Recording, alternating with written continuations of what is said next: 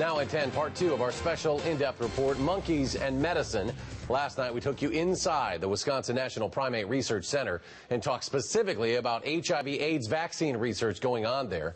There are hundreds of other studies underway at the facility. There are other studies happening at other facilities on campus, but the monkey colony here is the largest. And tonight, David Douglas joins us as we go back inside with a look at the care the animals receive. David. Well, let's break this down for you, Eric. 7 veterinarians, 8 vet techs, and a staff dedicated to animal care oversee day-to-day operations at the center. This year alone, some $2.8 million will be spent not on experiments, but just animal care. It's a long way from a lush tropical rainforest, but for these research monkeys, this is home. What about putting you in a cage for your whole life and keeping you hungry your whole life? As long as we learn something from that, that must be a good thing to do, right? No, why would it be? Most of the more than 1,400 monkeys at the Wisconsin National Primate Research Center were born in captivity, many right inside the center itself.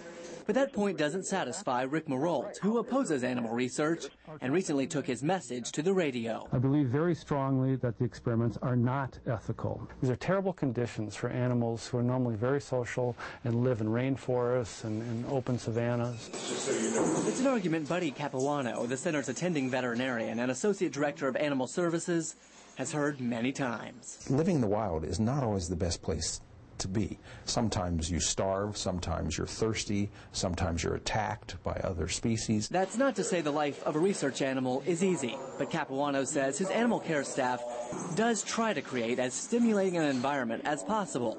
Sometimes the monkeys even listen to music. And one key example is not just giving monkeys all of their food. And it's just harder, they have to work to get it out. They call these foraging devices, putting a step between a monkey and his meal. Something to keep the animal occupied, to keep its mind working, to make it be dexterous to get its food, just like if it was in the wild, having to fight for food. News 3 spent hours inside the primate center and observed clean conditions. The cages are hosed down daily and washed every 2 weeks at high temperature in a machine similar to a giant dishwasher. Still, none of this sits particularly well with Marolt. They go crazy just being in that cage. It would be irresponsible to think that the monkeys are so different from us that their suffering is a lot different from ours. While center staff and Capuano clearly don't side with opponents like Marolt, they say their stance isn't ignored. It's even respected. They keep me honest all the time. They keep me alert, and every day they make me ask the question, am I doing as much as I possibly can for these animals? Have they made me think biomedical research is wrong? No. Have they made me always want to find a better way to take care of these animals? Yeah, I admit that. That's fine. Recently, a UW researcher made headlines and ended up in trouble for conditions monkeys were left in. Her research privileges were suspended and have since been reinstated. That incident occurred at the Harlow Lab, not the Primate Research Center. And though we're told clashes between researchers and veterinary staff do happen, Capuano says his veterinary staff makes the ultimate decision on whether an animal continues in an experiment or not. And boy, you can really hear both sides of this argument. You really can. And we do understand sometimes animals, as a result of the experiments, are euthanized. It is not their policy to allow animals to succumb to an illness. So at this facility, last year, 230 animals were euthanized.